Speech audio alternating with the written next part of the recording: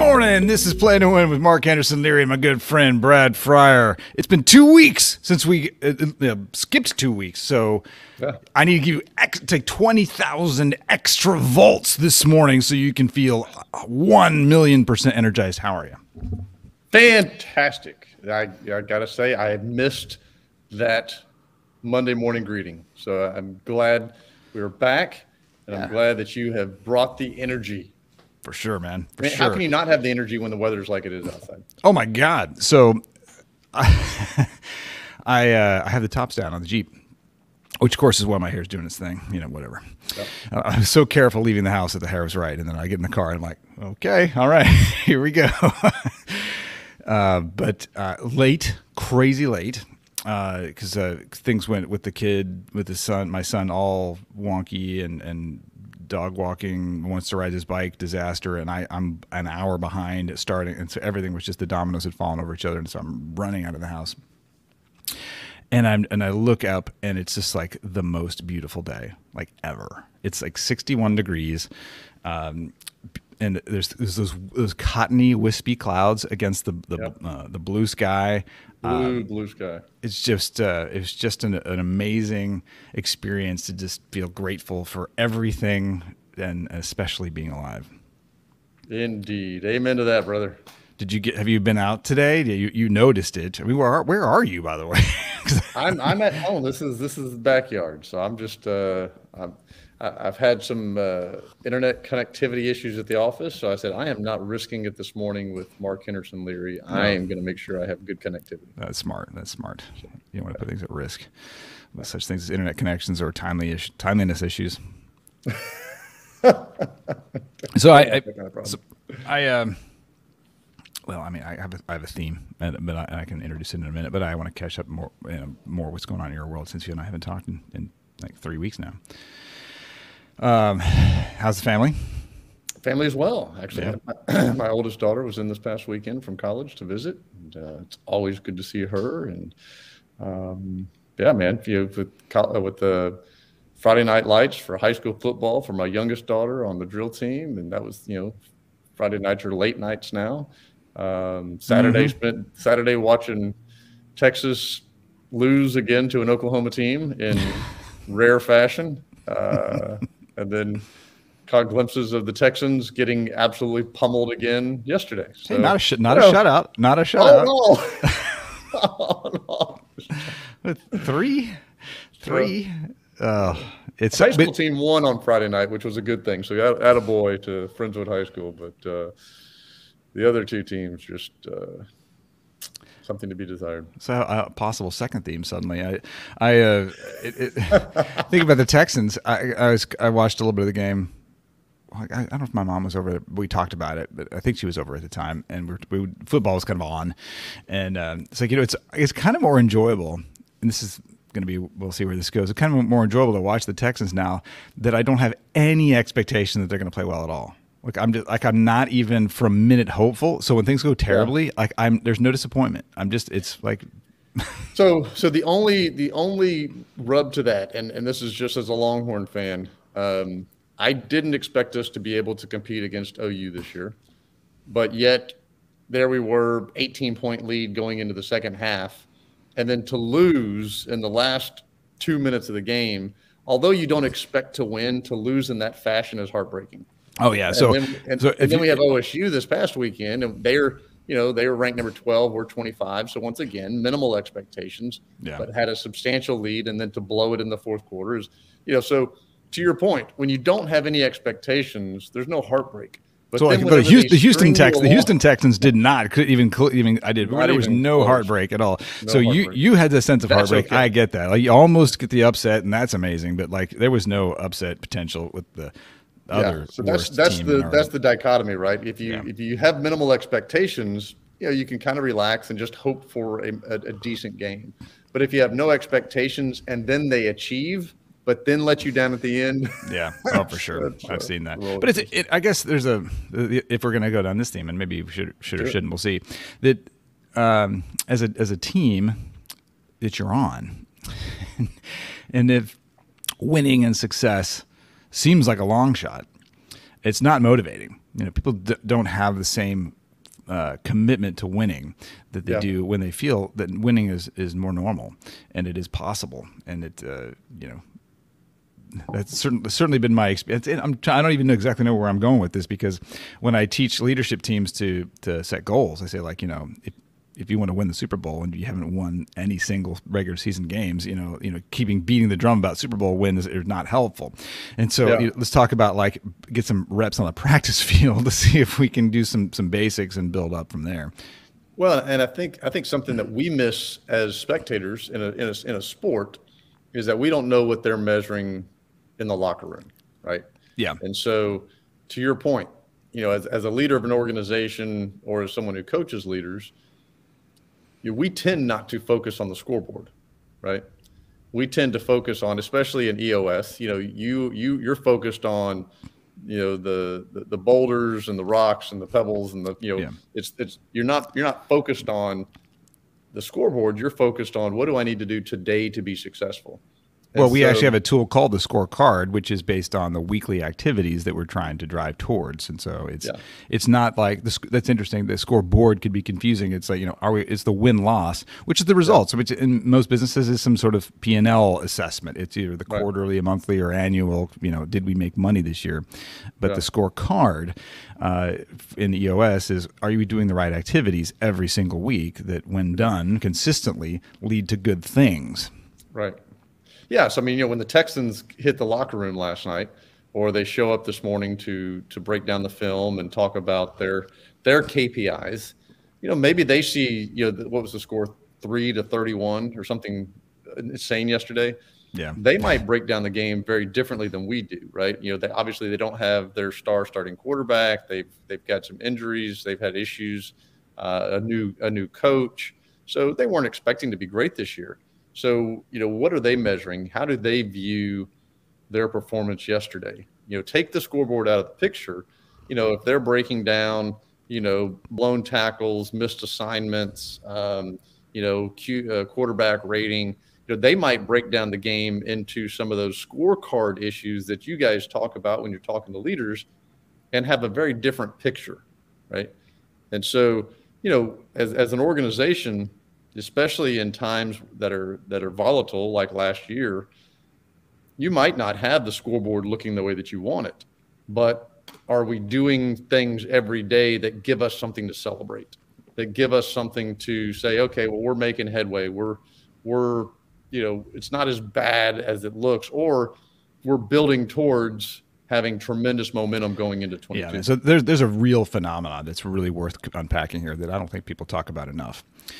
And that is something I got from one of my coaches, Rian Doris, with I should plug him and the Flow Research Collective and the work that they've done with Stephen Kotler. But one of the things that program talks about is the difference between exponential growth and exponential change versus logarithmic change, and I'll unpack all this, and linear. So, and linear is sort of what everybody expects. It expects, like, you're going to show up, you're going to make 10 calls, you're going to close half of them, and you're going to, or whatever. You're just going to, from day one, it's a numbers game, and as things unfold, a little bit of win is going to accumulate. Well, there are two very, very much more likely curves of how things play out. And one is the logarithmic, which is the one people don't talk about that much, but I think is very worth talking about. And that is when the curve jumps at the beginning. The bump is at the beginning. And so you get a lot of immediate reward for your effort, and then it tapers off. For example, going to the gym and working out. Like, within the first couple of weeks, you're like, this is amazing. Look at me, I'm huge. I'm going to be Arnold in 12 weeks. This is going to be amazing. And then, like, somewhere in 12 weeks, like, I don't think I've changed since week 3. And so, there's a lot of things like that take, and then they begin to taper off. Assuming the same effort. Yeah, for sure. Well, even still, I mean, if you look at somebody who is giving it 100% or more and more effort as an individual, you don't see linear growth at the gym. People do not continually add 10 pounds to their bench every single week for 100 weeks in a row. That's not how it works. Yeah, I mean, I'm thinking of runners. Like, the first analogy that pops into my mind is a runner. I mean, at some point, in your first year, you might go from running a 10-minute mile down to a 7-minute mile. But then you hit a point where you go from a 7-minute mile to a 6:58 mile, and that's a huge accomplishment. Right, right, for sure. Because because the amount of improvement becomes much more finite. Yeah, and you have to change your scale. And it used to be like I'd take a minute off. Now I take 2 seconds off. You got to change the scale. Yeah. So flipping it around, this is the one that I think. Well, they're both really important to understand. But you have to understand this one to know when you're wasting time and energy, and that is the exponential growth curve. And when what I first thought of this, I would think of like the hockey stick, right? And in the way that people tell the hockey stick, like, we're sucking now, but we're going to crush it. We're going to go straight to the moon in 6 months or 12 months. And that story is told very cautiously for obvious reasons. Like you're hoping for a miracle. It looks like we're wasting time, but it's going to be great down the line. But it's actually real. And there are many things that we do that are not going to show visible progress like that we want for some time. We plant a garden, we plant those seeds, and it's not like, oh, I planted 100 seeds today, and so tomorrow I get 2 plants. Like I get no plants tomorrow, no plants at all. So those take a while. And so the activity, like building a sales pipeline, if you've ever experienced this, okay, cool. I know my close ratios are, let's pick up the phone and I'll get some closed deals. No. Like you plant seeds, you cultivate them, and everybody who's ever been in a sales position has had this same disappointment when they talk to somebody who says, this sounds great, but let's pick this conversation up in 6 months for this very good reason that you can't talk me out of. And you're like, I'm gonna need that in 6 months, but I really wanted it today. I really wanted that to close today. So there's a lot of activities that you just have to do over and over again and build market awareness, branding, build a bench, build talent, build capital, build market intelligence, build marketing assets, build yourself in the gym, build up your endurance, build your sleep, get your immune system up, doing these things that eventually can get you in the path to get the result you're looking for, the ability to climb a mountain, the ability to win a championship, the ability to close that big deal. But it's all groundwork that just sits below the surface that you must tend to. Yeah. So when you're coaching your clients on changing the scale, what areas do you see companies and maybe even producing individuals struggling the most on when it comes to, God, I'm putting in a lot of effort, but I'm not getting the type of outcome I was hoping for? Well, there's a real there's two things there that kind of go in the same bucket. One is, of course, setting goals that are realistic. And anytime that we need 20 dials a day. That's just reasonable in our world. Well, how many are you doing today? Well, I don't know. I think we did 3 last week. Okay, let's work to 4 last week or 4 this week and work our way up to build the habits. There's a lot of things that need to change, and so having some sense of attainability and motivation that's a big factor. But the other part of that is not is hard to just sort of. You have to unpack this with me because I don't exactly know how this is going to come out. You have to know what's going to work. You have to know or be ready. I guess that's probably the second piece of that. You either have to know what's going to work eventually and follow a proven recipe, or you have to be ready to experiment and find out what's going to work, knowing that lots and lots is not going to work. And probably you're not going to knock it out of the park right away. And if you do, it might be a spurious accident that goes away on the second or third attempt. Yeah. Well, and there's words of caution in there too, because, just break it down to the simplest, when people think of business development and sales, they think of cold calling. And although cold calling is still an important piece of the puzzle, there's a dozen other things you can be doing for business development. But the first thing it's not always just, hey, is that activity working or not? Because there are some activities where you do them, but you're not doing them well, or you're not doing them as well as they could be done. And so you have to first check out, okay, am I doing them well? Yeah. But also tracking, right? And I know you guys have a lot of tracking mechanisms so that you can identify what's working and not working. Because if you've identified things that are working, you do more of that. You've identified things that aren't working, and you've assessed that you're actually doing them well. Then if you're doing them well and they're not working, then you need to minimize those and migrate to something that's going to produce results.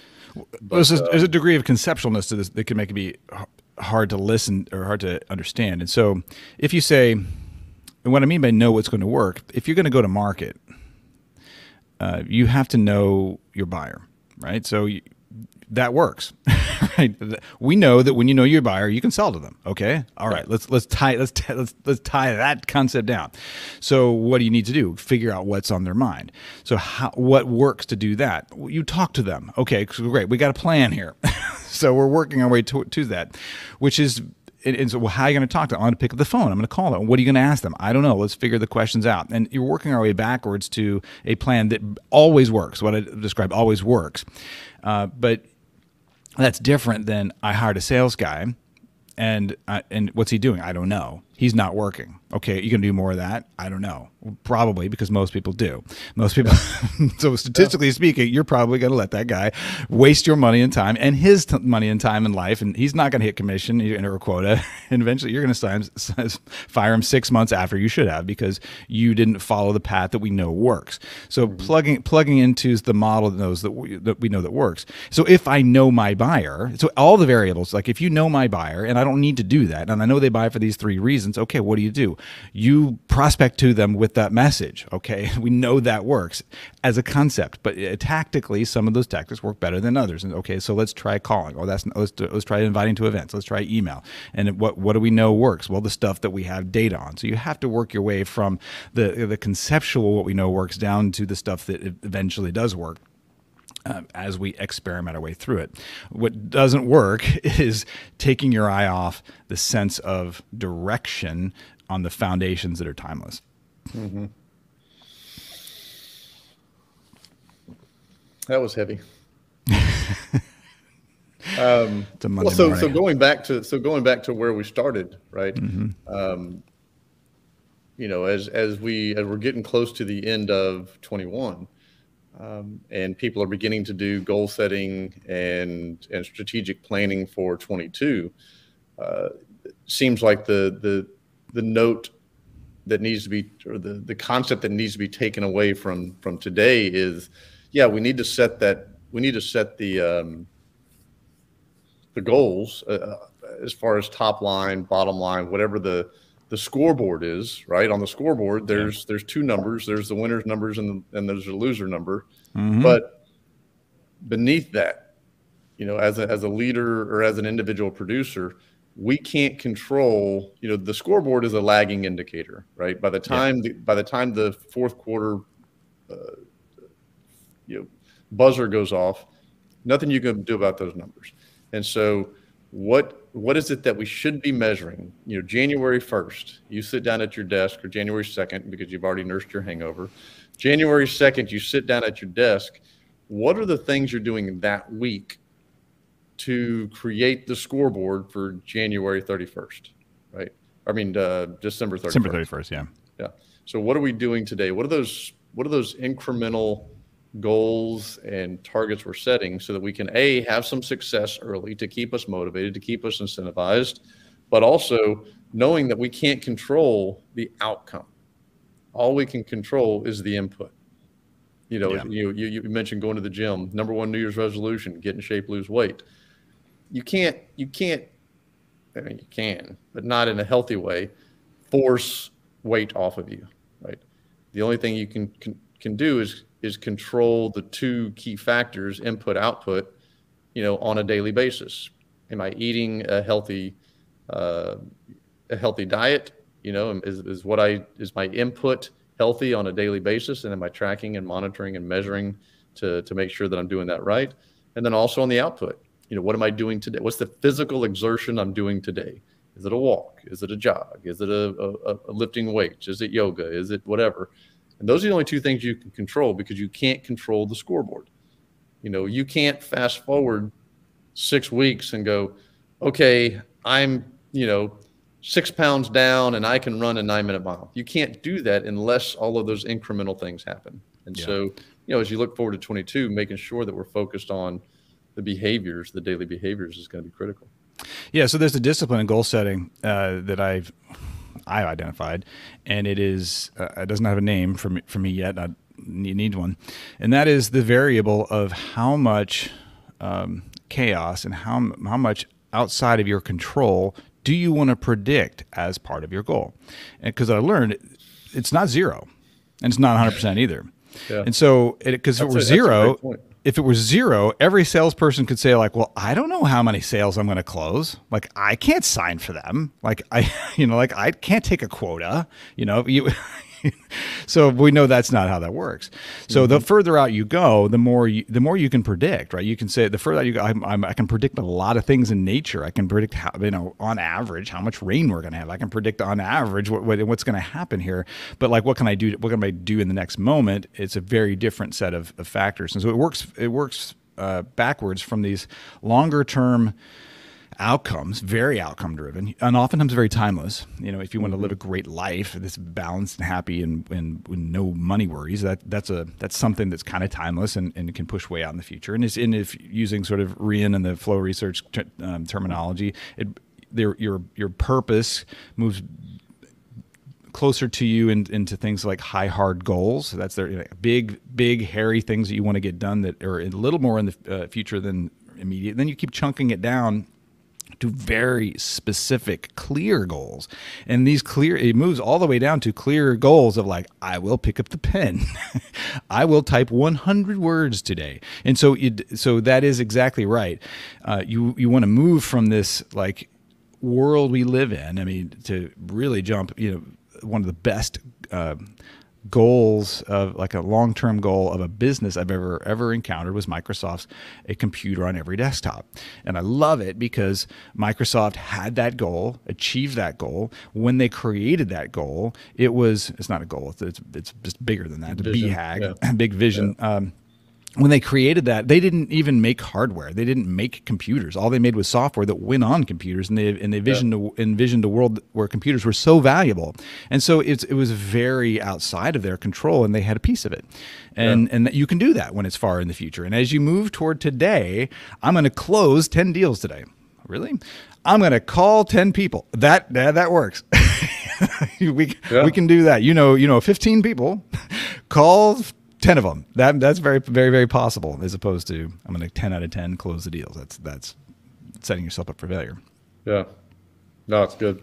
But I do think it's important for you to, because every organization I've ever worked with has had a variable on that. We're going to get this deal done. Oh, well, we've got some third parties who are very bureaucratic, and all we can do is get it submitted, and I have no idea what's going to happen after that. Okay, so set the goal that we're going to have it submitted. You're not going to have it back. You don't know how long it's going to take for them to come back. Other things, it's like we can influence them. We can pick up the phone. There's third parties, but we know how to make it rain, and we will. And so, bring that into your goal. So when you think about some of those incremental goals for non-producers, right? What comes to mind? I mean, like for me, I think about leaders, and obviously one of the things that as a leader you should always be doing is looking to top grade your team and bringing on top talent. And so if you're not a producer, things like always recruiting, always interviewing.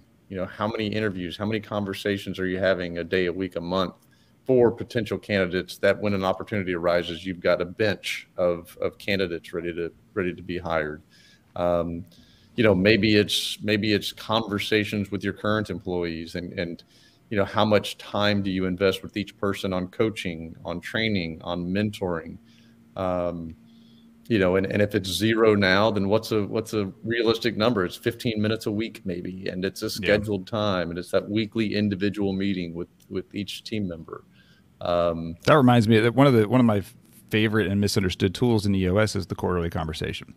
Quarterly conversation is a meeting once a quarter with your direct reports to talk about 5 things or 3 things.